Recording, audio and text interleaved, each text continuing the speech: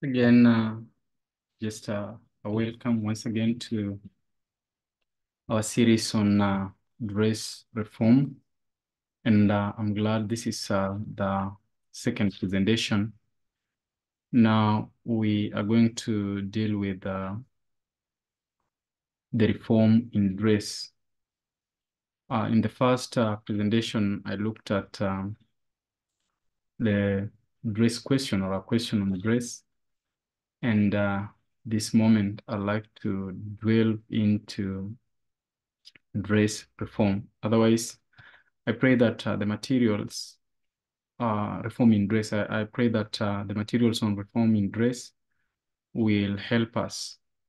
We do not want only to change in the outside, but we want the change in the outside to be what the heart is experiencing. So a change in heart should bring forth the outside reformation. This is Sami Wilberforce with the Gospel Sound as Rekindling Reformation, and I'd like us to offer a Thanksgiving prayer before we continue. Our Father, which art in heaven, thank you for the good weather, and thank you for a nice, humble time for our presentation. I do pray that the testimonies may speak to our hearts, and we may not rebel against them, but walk according to thy will. In Jesus' name, amen.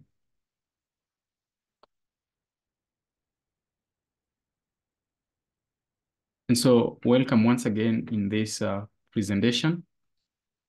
And as I gave a disclaimer that Sister White talks about us not persisting on this issue of dress reform, but speak about the love of Jesus, and then we shall be able, when a heart has been changed, the outside will automatically change. But it seems that people never learn. They have a profession of faith, but there's nothing coming on.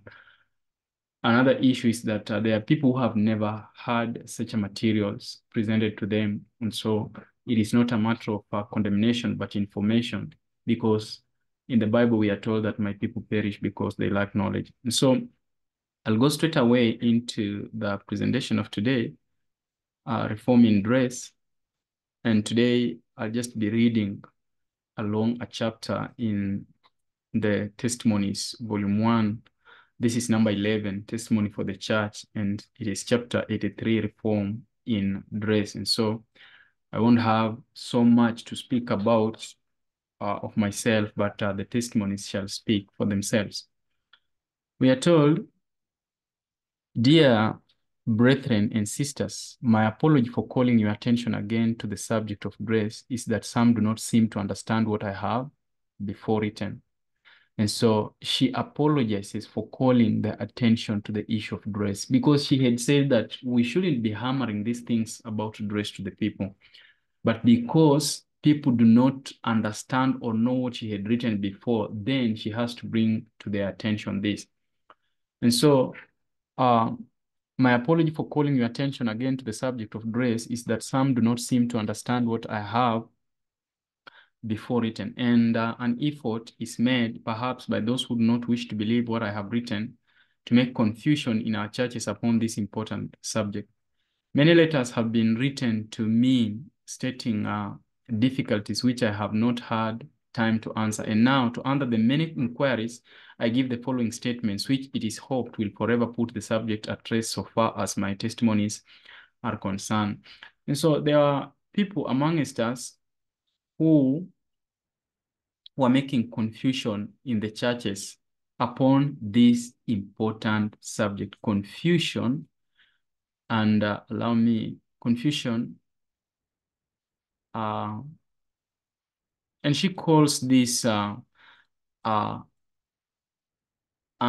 upon this important subject. How important is this subject, by the way? How important is this subject? I'd like just you to see something, how important this subject is. In the issue of dress,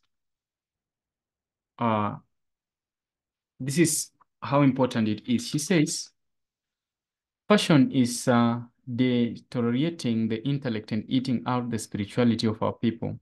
Obedience to fashion is pervading our Seventh-day Adventist churches and is doing more than any other power to separate our people from God. I have been shown that our church rules are very deficient. All exhibitions of pride in dress, which is forbidden in the word of God, should be sufficient reason for church discipline. If there is a continuance in face of warnings and appeals and entreaties to still follow the perverse will, it may be regarded as a proof that the heart is in no way assimilated to Christ. Self and only self is the object of adoration, and one such a professed Christian will lead many away from God. 46:47.2. There is a terrible sin upon us as a people that we have permitted our church members to dress in a manner inconsistent with their faith. We must arise at once and close the door. That is church discipline against the allurements of fashion. Unless we do this, our churches will become demoralized. And that is why she said that the issue of dress is a very important question. She again says that in Review and Herald, June 2, 1891, paragraph 8, great neglect has been shown in the matter of bringing our church members up to the standard of the Bible in this matter, dress reform. After admonition, after time for Bible study and reflection, those who are walking contrary to the scriptures and will not reform should be suspended from the church. The church is weakened, her power is enfeebled, her influence is limited because church members fail to live in accordance with the directions of the Bible. The example of those who follow the passions of the world has disastrous effect upon other members of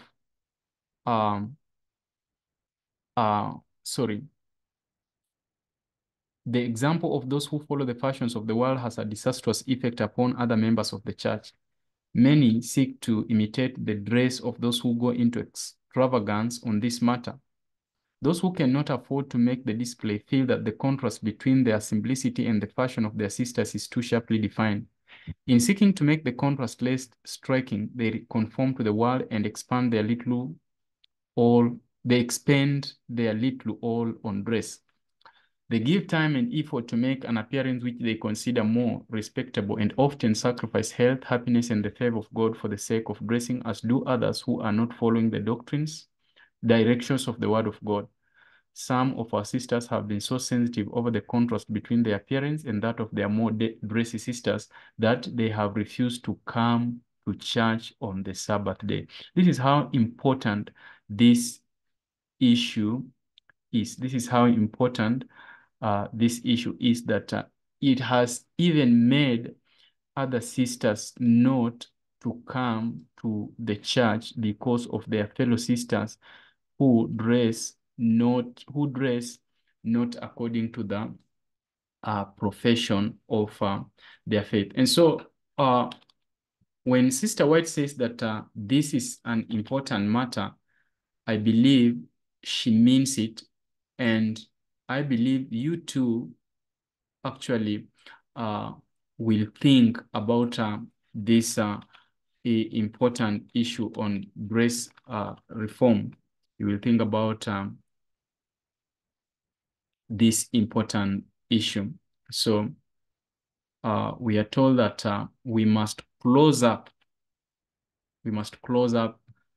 the door for fashion. And many people will wonder that E.G. White had to say that church discipline or suspension from the church should be given to those who actually are not up to dress reform. And so continuing on this testimonies to the church, this is the issue on dress reform. Number 11, reform in dress. We are told some contend that what I wrote in testimony for the church number 10 does not agree with my testimony in the work entitled How to Live. They were written from the same view, hence are not two views, one contradicting the other. As some may imagine, if there is any difference, it is simply in the form of expression. In testimony for the church number 10, I stated as follows. What I wanted us to know that this is an important subject, and we have been told that church discipline or suspension should be given to those who, after being laboring with them, they cannot reform in these things because they do not represent the faith they believe, they profess to others. And even others have stopped coming to the church because of these people who say that they are Seventh-day Adventists, while in their mannerism of grace, it does not represent the faith. So in testimony for the church number 10, I stated as follows. No occasion should be given to unbelievers to reproach our faith. We are considered odd and singular and should not take a course to lead unbelievers to think us more so than our faith requires us to be.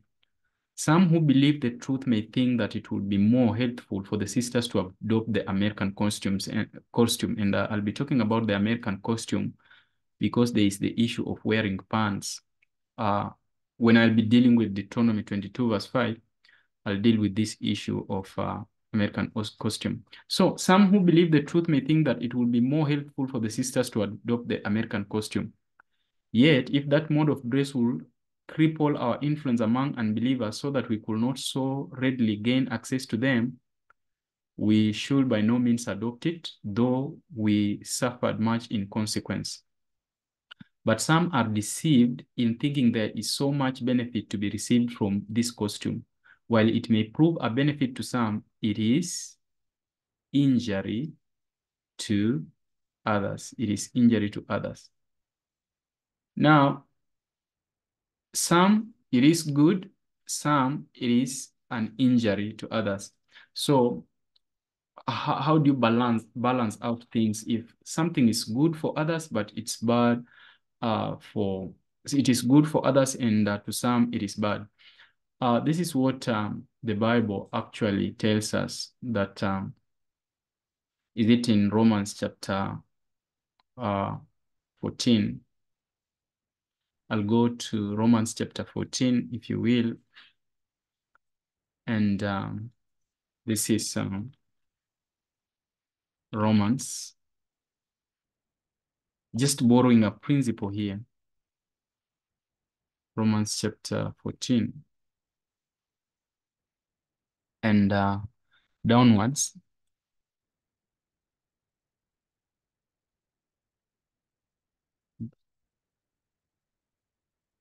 We are told,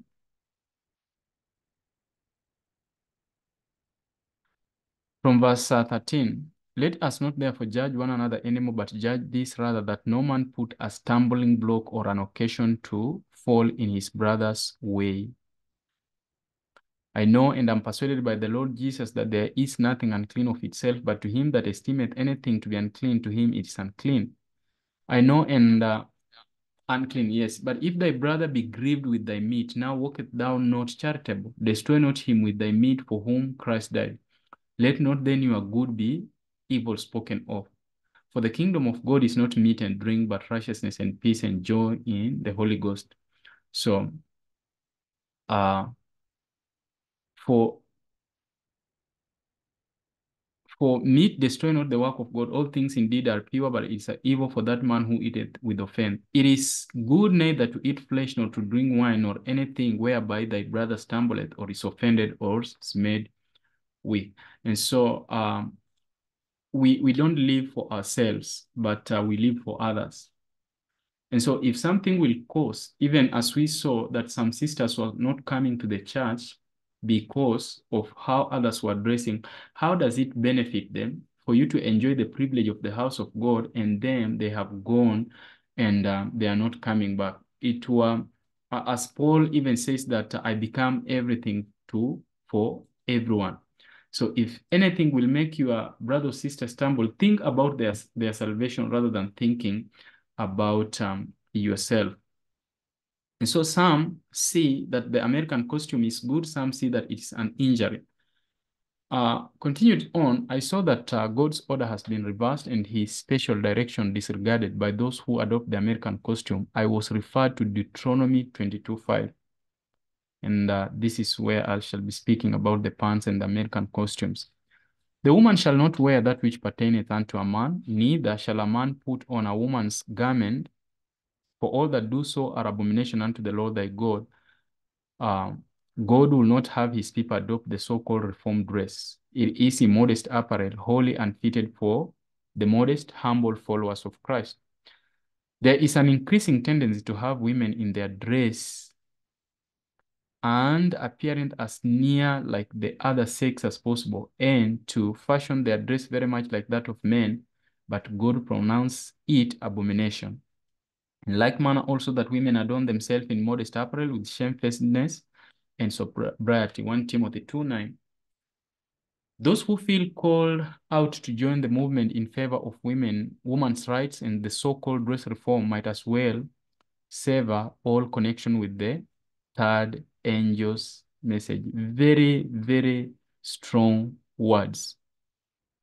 Very strong words here that we are being told. If your main objective is to join the fashions of this world, you may as well leave alone the third angel's message. The spirit which attends to one cannot be in harmony with the other. The scripture are plain upon the relations and rights of men and women. Spiritualists have, to quite an extent, adopted this singular mode of grace. Seventh-day Adventists who believe in the restoration of the gifts are often branded as spiritualists. Let them adopt this costume and their influence is dead.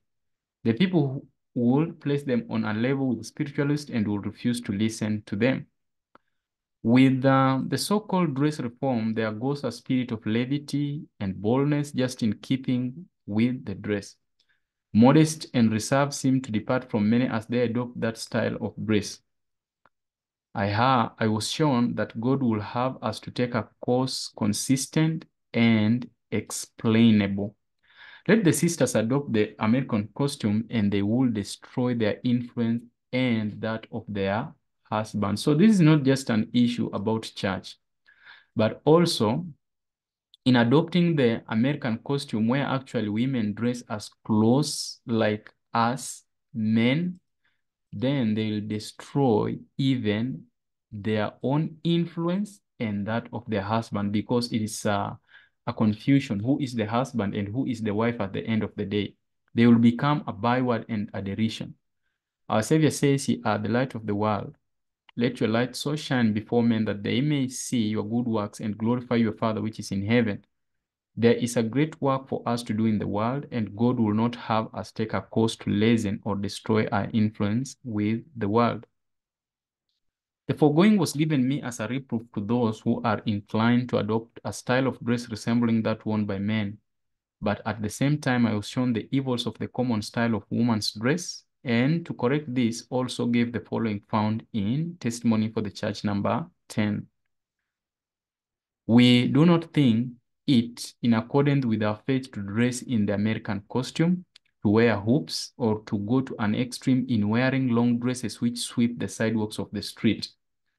If women would wear their dresses so as to clear the filth of the streets uninjured too, their dresses will be modest. And they could be kept clean much more easily and will wear longer. Such a dress will be in accordance with our faith. That is 1 inch or 2 inch above the ground, so that they may not sweep the filth of the street. I'll now give an extract from what I have elsewhere said upon this subject. Christians should not take pains to make themselves a gazing stock by dressing different from the world. So also this extremity that now we are Seventh-day Adventists and we have to be so different from the world, this is fanaticism also. But if, when following out their conviction of duty in respect to dressing modestly and healthfully, they find themselves out of fashion, they should not change their dress in order to be like the world. So this is the balancing of the matter. Do not become a fanatic. Do not become an extremist. Wear your clothes according to the Bible direction, and whether it matches that of the world, or whether it goes at odd with that of the world, you have no business with it. But they should manifest a noble, independent, and moral courage to be right. If all the world differ from them, if the world introduced a modest, if the world introduce a modest, convenient, and helpful mode of dress, which is in accordance with the Bible, it will not change our relation to God or to the world to adopt such a style of dress. Very important also. Some people say that, oh, because it has come first from the world and not from a Seventh-day Adventist, that then we have nothing to do with it. But we are told that if it is in accordance with the Bible, then there's no problem having it.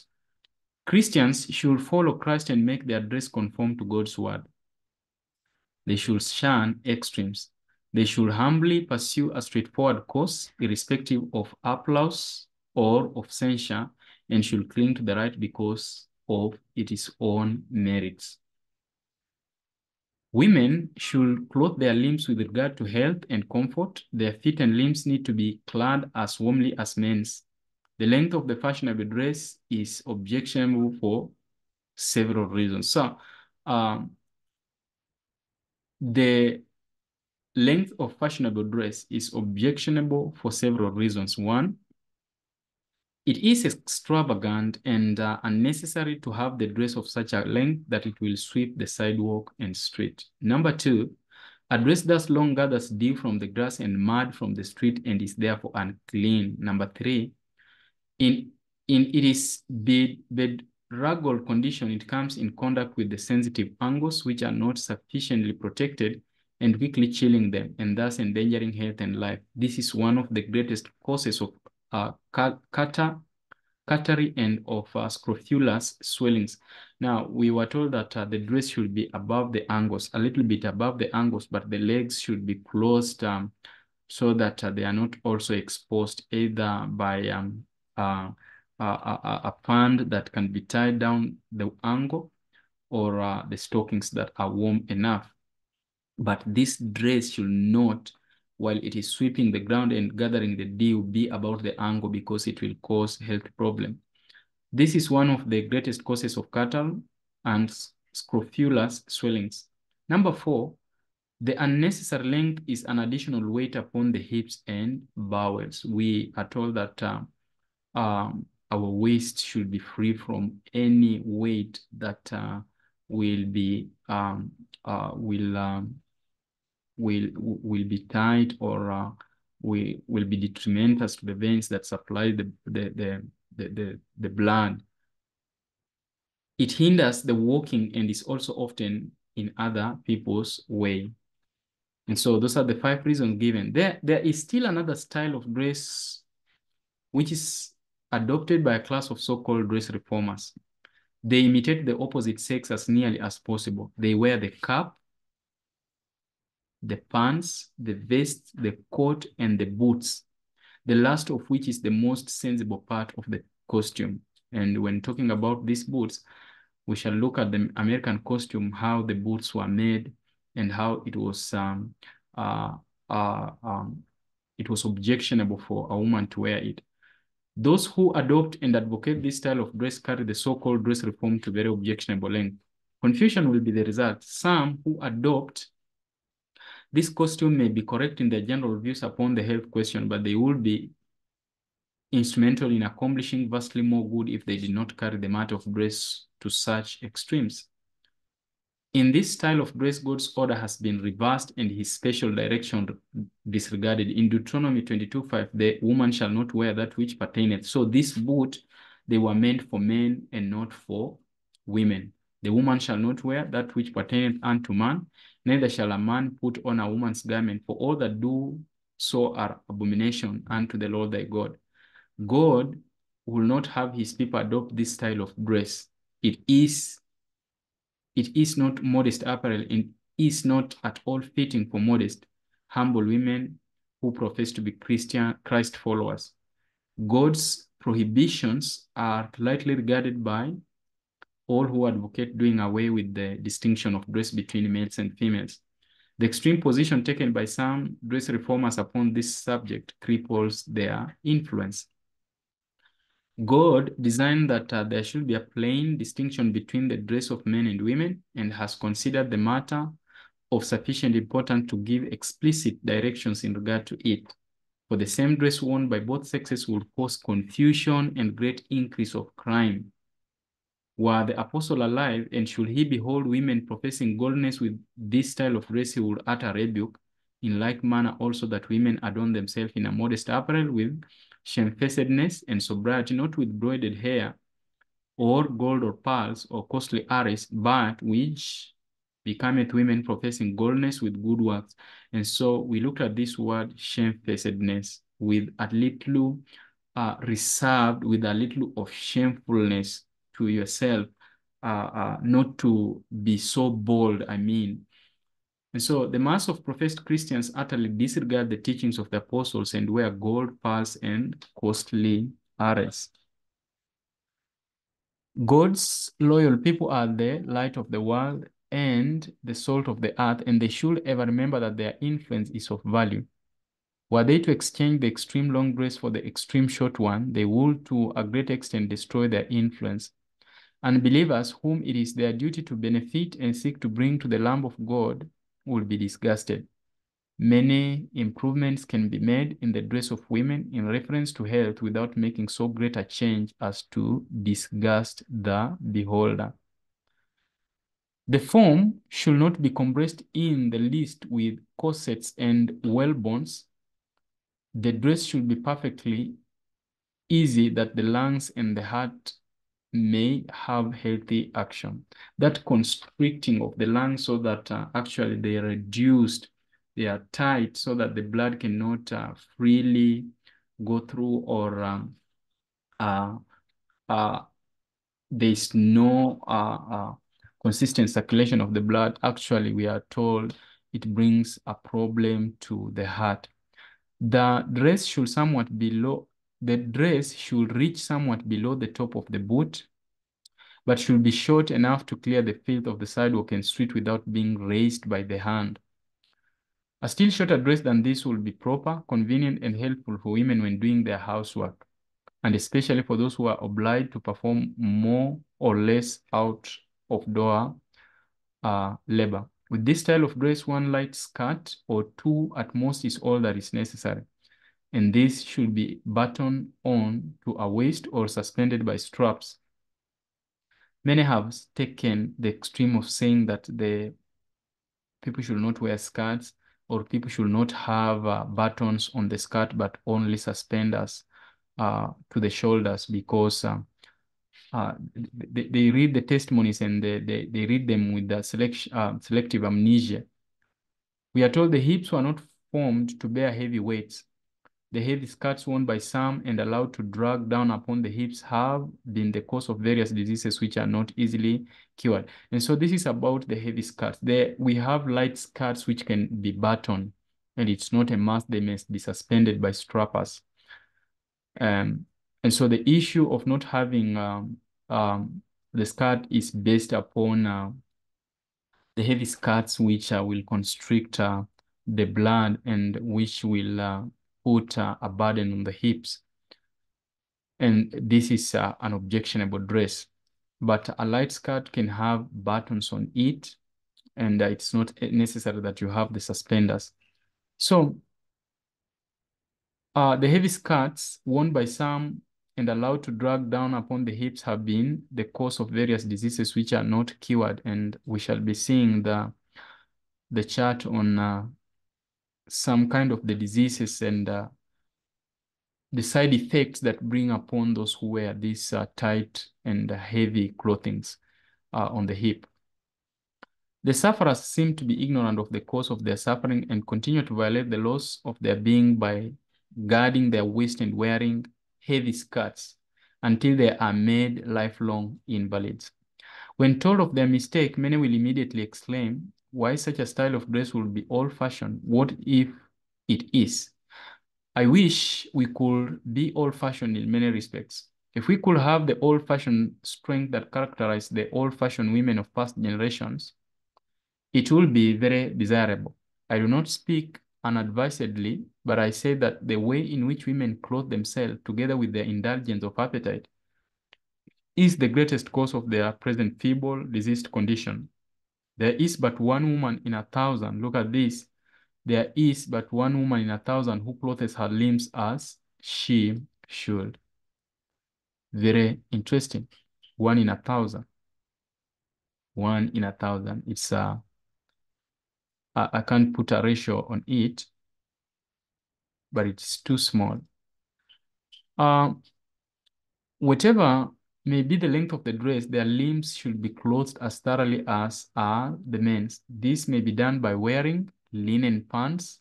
I'll go more into this later. Gathered into, I'll be going through this in part 3 of the presentation, the quality and what to choose for dressing. So this may be done by wearing linen pants gathered into a band and fastened upon the angle, or made full and tapering at the bottom, and this should come down long enough to meet the shoe. So where your shoe ends, there is where your pant ends. Where your shoe ends is where actually the bottom of your pant ends, or where it begins upward. But then your skirt or your dress should reach at the top of the angle a little bit. I hope we are understanding each other.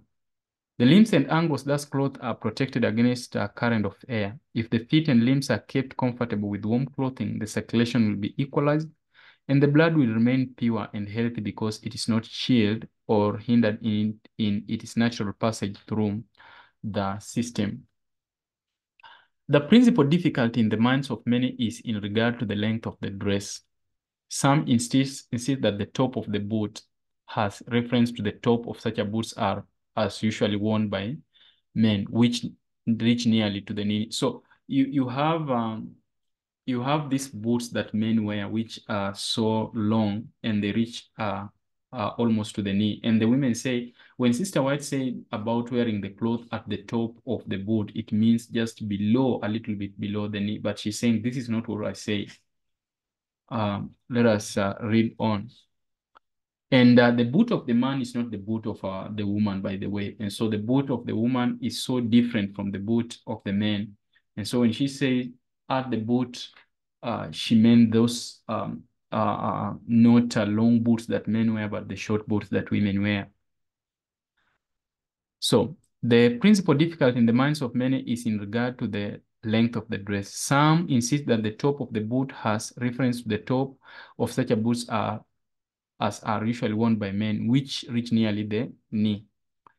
If it were the custom of women to wear such a boots, then these persons should not be blamed for professing to understand the matter as they have.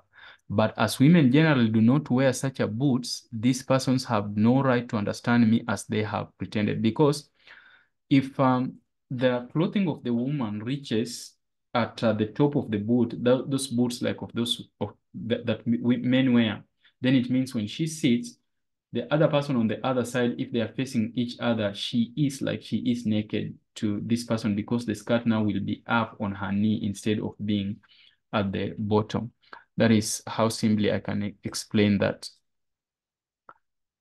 In order to show what I did mean and that there is a harmony in my testimonies on this subject, I'll here give an extract from my manuscript written about 2 years ago.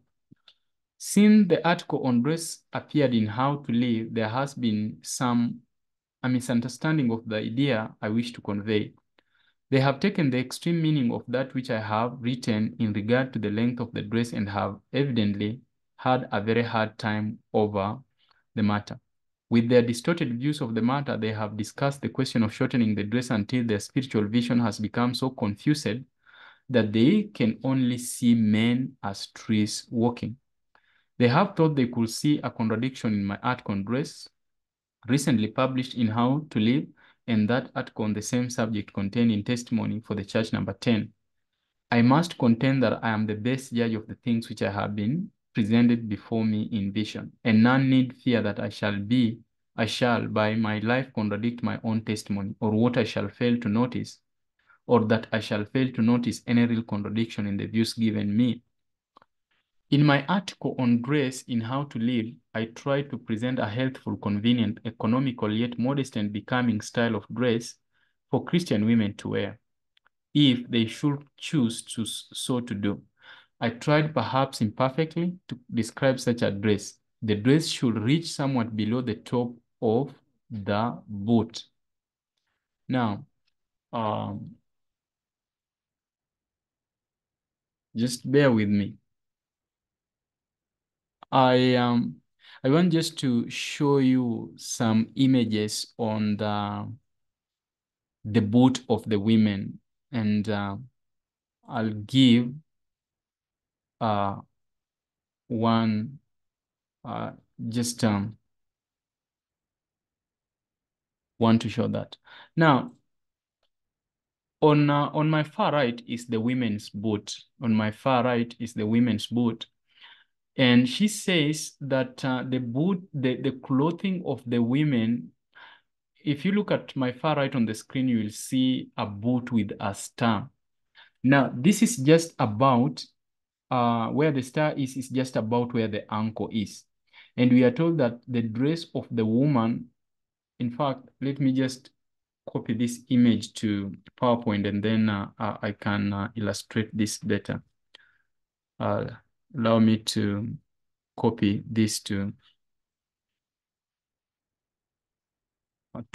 my PowerPoint, and then I can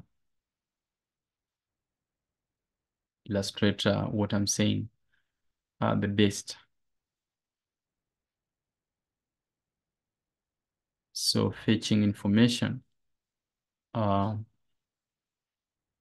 snipping tool, and then at least we can talk something that we can see clearly. So I'll borrow this, and then there in my PowerPoint, I'll expand like this. So now I'll share my PowerPoint so that we may see what we are talking about. Now, this is the women's boot. Let us take an example. This is the women's boot. And she says that, I'll take a drawer. She says that the women's dress should come below a little at the bottom of the boot. And I'll take, this is where she's talking about. At this point, there is the ankle of the woman's leg. The dress should come a little bit at the bottom, that place. Now, the men's boots. The men's boot, let me fetch a figure for the men's boot. Men's boots. And you will find that they are so different.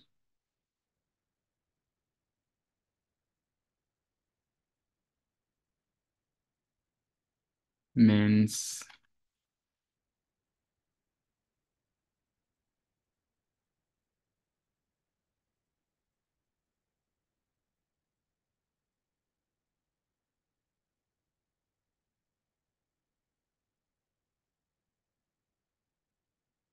I don't want to take the gumboot, so I'll just take the men's boot and see what I have. So here I have my snipping tool. New. Good. And then I'll just duplicate. And okay, so I'll go back to the women's boot. This is the women's boot, and this is the ankle.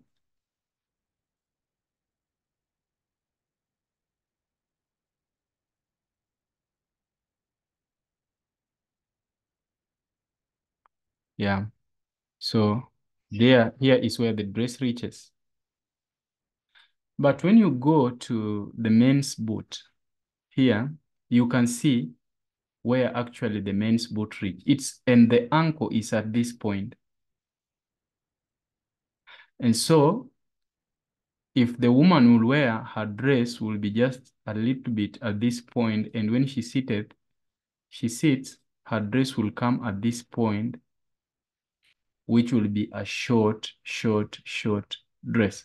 And so let us go back to what Sister White is saying here. In my article on dress in how to live, I tried to present a helpful, convenient, economical, yet modest and becoming style of dress for Christian women to wear if they should choose so to do. I tried, perhaps imperfectly, to describe such a dress. The dress should reach somewhat below the top of the boot, somewhat below the top of the boot. And we are not talking about men's boot, but women's boot. So this is the woman's boot. She says a little bit below where there is the angle. She said that this angle should not be covered. The angle should not be covered by the dress, the long dress, but the ankle should be covered by either the stockings or the pants, and then it should be strapped here. It should have something to strap here to keep the ankles actually, but the dress should be a little bit somewhat at this point, and they will be healthy. But it should not be like this, that the woman's dress reaches here, because we are told the pant inside should reach at this point, and the dress should reach where actually at the top of the angle like this. So if it is at this point, this is the men's boots, not the women's boot. Again, that is enough. The dress should reach somewhat below the top of the boot, but should be short enough to clear the filth of the sidewalk and street without being raised by the hand. Some have contended that by the top of the boot, I mean the top of such a boots as men usually wear. So the others were saying that she meant at the top of the boot here, below the top of the boot. This is the boot of the men, and this is the top, and you can see the knee is here. And so when a woman seated, you have lost it. So let us have this differentiation clearly. So had I thought I should be misunderstood, I would have written more definitely. If it were the custom of women to wear high-topped boots like men, I could see sufficient excuse for this misunderstanding. I think the language is very plain as it now reads, and as I have shown in the images, and no one needs to be thrown into confusion. Please read again. The dress should reach somewhat below the top of the boot of the women, not men.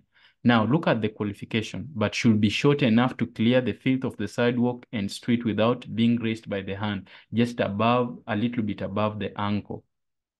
A still shorter dress than this will be proper, convenient, and helpful for women when doing their housework, and especially for those who are obliged to perform more or less out of the door. So a still more shorter dress. Let us look at the still more shorter dress. This is the boots of the women. So the normal one reaches here. The normal ones, we are going up to here, but she says a little shorter. You cannot take this at this place to be little shorter. From this point to this point is too high. From this two, it's too high. So a little shorter, if the normal one is reaching here and here, a little shorter, maybe at this point or at this point or this point, we are talking at this point, and it is for those who are working maybe in the garden or who are working just outside. Let us read the testimonies again. A still shorter dress than this will be proper, convenient, and helpful for women when doing their housework, and especially for those who are obliged to perform more or less outdoor labor. Outdoor, not out of the compound or in the offices. And so these things are so specific that you will never miss what she's saying. I can see no no excuse for reasonable persons misunderstanding and perverting my meaning. In speaking of the length of the dress, had I referred to high-topped boots reaching nearly to the ankle, high-topped boots reaching nearly to the ankle, again, we have just to repeat and repeat. High boots nearly reaching at the ankle. And this is what we are talking about. Those are the boots of men. So, she says, I can see no excuse for reasonable persons misunderstanding and perverting my meaning.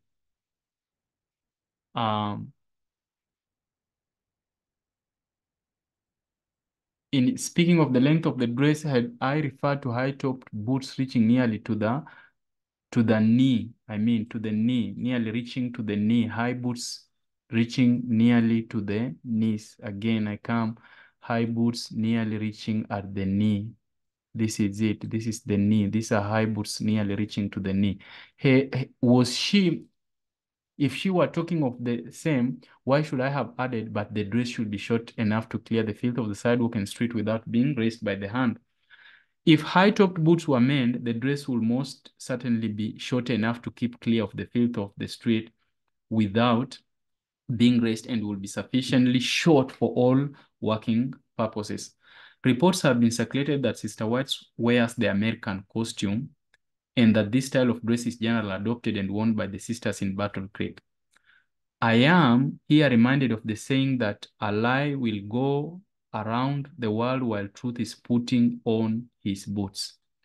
One sister gravely told me that she had received the idea that the American costume was to be adopted by the Sabbath-keeping sisters, and that if such a style of dress should be enforced, she will not submit to it, for she never could bring her mind to wear such a dress. In regard to my wearing the short dress, and what is the short dress actually? Let us remind ourselves what is the short dress again. We go here.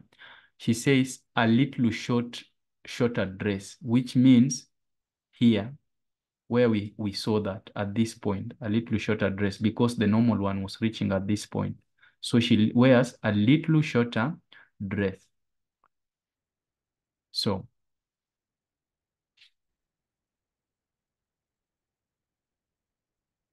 in regard to my wearing the short dress, I will say I have but one short dress, which is not more than a finger's length shorter than the dress I usually wear. So it is not a finger shorter than the normal dress. I have worn this short dress occasionally in the winter. Occasionally. In the winter, I rose early and putting on my short dress, which did not require to be raised by the hands to keep it from dragging in the snow. I walked briskly from 1 to 2 miles before breakfast. I have worn it several times to the office when obliged to walk through light snow or when it was very wet or muddy. 4 or 5 sisters of the Battle Creek Church have prepared for themselves a short dress to wear while doing their washing and house cleaning. A short dress has not been worn in the streets of the city of Battle Creek and has never been worn to meeting. My views were calculated to correct the present fashion, the extreme long dress trailing upon the ground, and also to correct the extreme short dress reaching about the knees, which is worn by certain class. So a short dress reaching about the knees.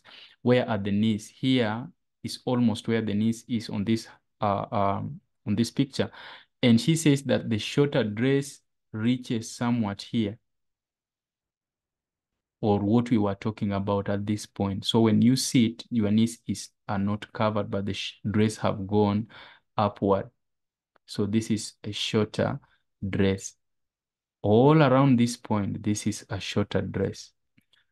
So she goes ahead to say, my views was calculated to correct the present fashion, the extreme long dress trailing upon the ground, and also to correct the extreme short dress reaching about the knees, which is worn by certain class.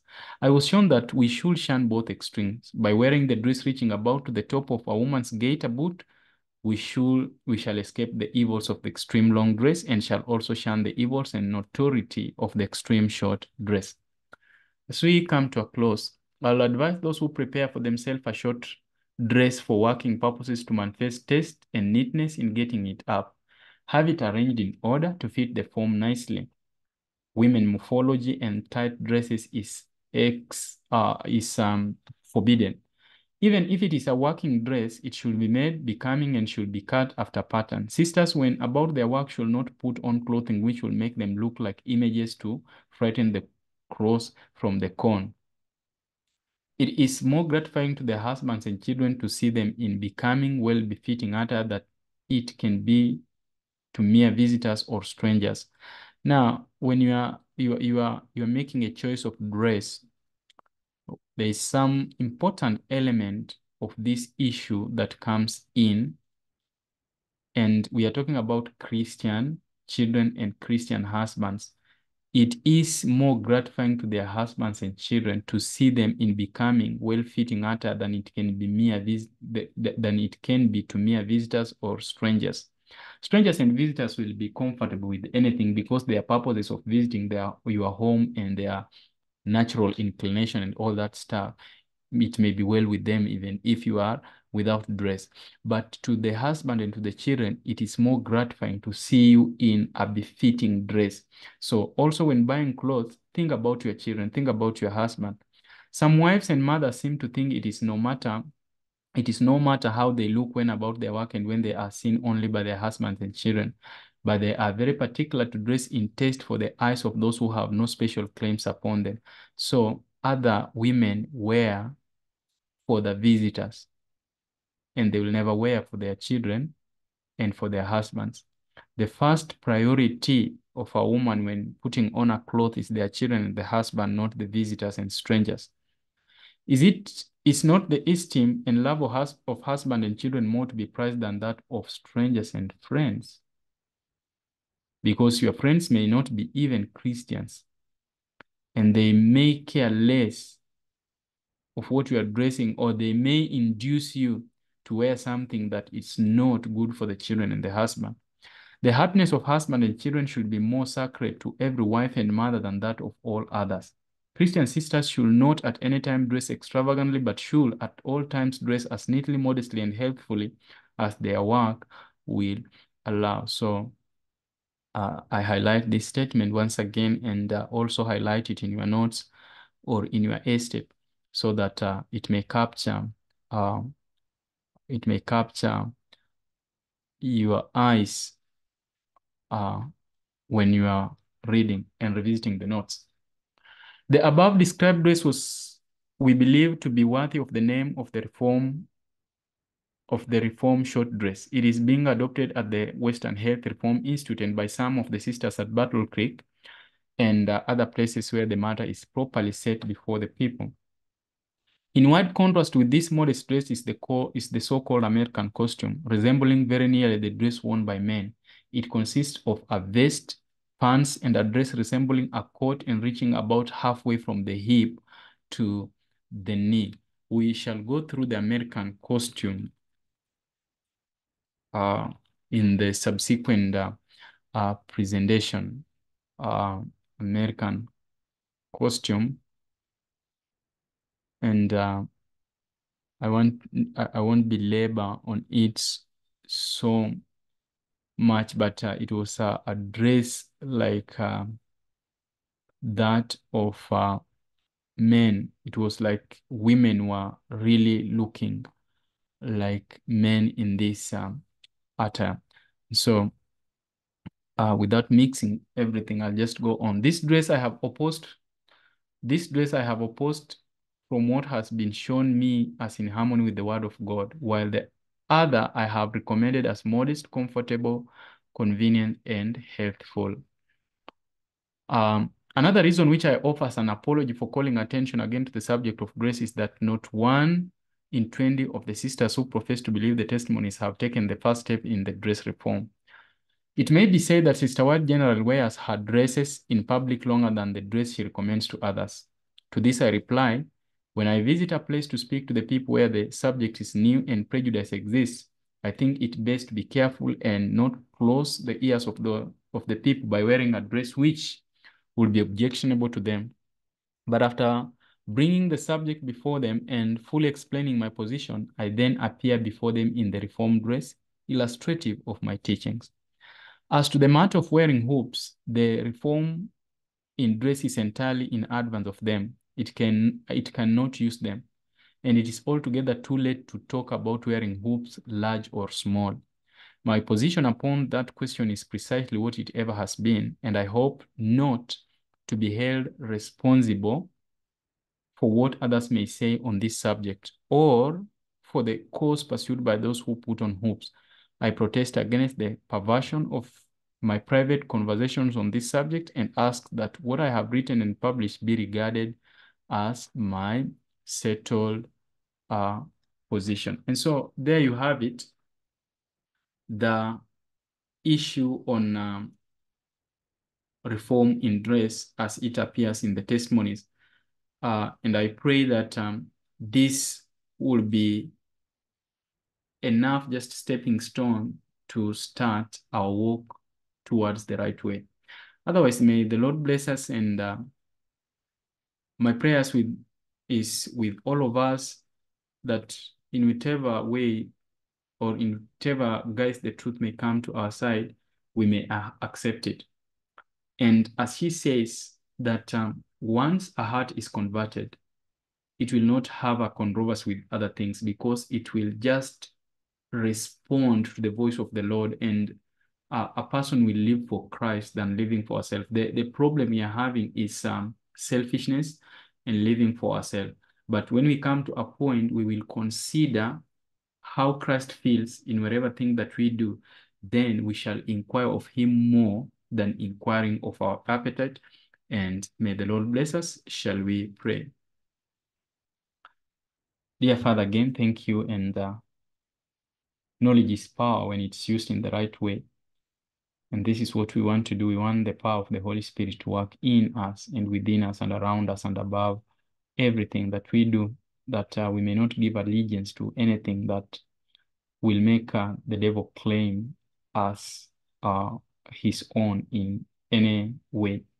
And so thank you for teaching us, and thank you for thy grace. Thank you for the sacrifice of your Son and an atonement that is going on in the heavenly sanctuary for us to be cleansed, our soul temple, that we may be pure. Please write our names in the book of life and help us to be a light to others who are seeking of the same. In Jesus' name I pray. Amen.